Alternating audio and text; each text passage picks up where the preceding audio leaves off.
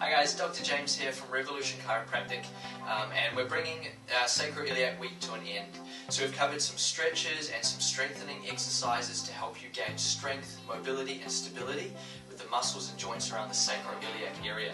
But one thing to consider is you might actually need some outside help. Chiropractors, specifically structural chiropractic, is focusing on making sure your structure and the joints throughout the spine have their proper movement, which creates more strength around the joint. So if you've had trauma, or if you're a woman who is pregnant or has given birth, that can create a lot of stress and instability through the sacroiliac area. I definitely recommend you have a consult with a chiropractor to find out how chiropractic can help you on top of performing these exercises and stretches so that you can get back on track. Alright guys, it's been really fun bringing you this information this week.